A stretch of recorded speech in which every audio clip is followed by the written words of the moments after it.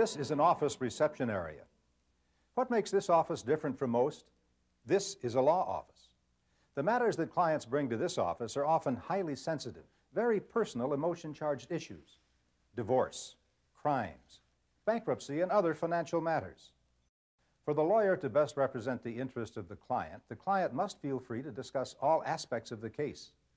Knowing that all discussions will be held in strict confidence will help to encourage this full and complete disclosure. The obligation to protect and preserve client confidences applies to the lawyer and to the law office employees, both during their employment and after employment terminates. Why is confidentiality so important? The ABA model rules for professional conduct prescribe that clients' information be treated confidentially. But its importance goes beyond that.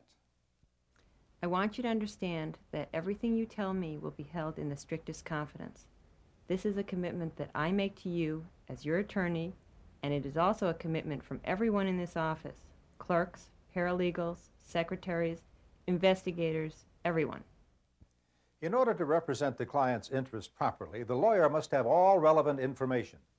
The client must feel free to discuss every aspect of the case, even matters which are embarrassing or incriminating.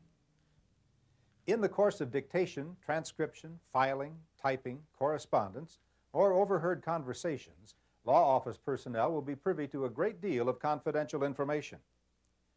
This information must remain confidential and be discussed only with the attorney and those others at the law office who need to know.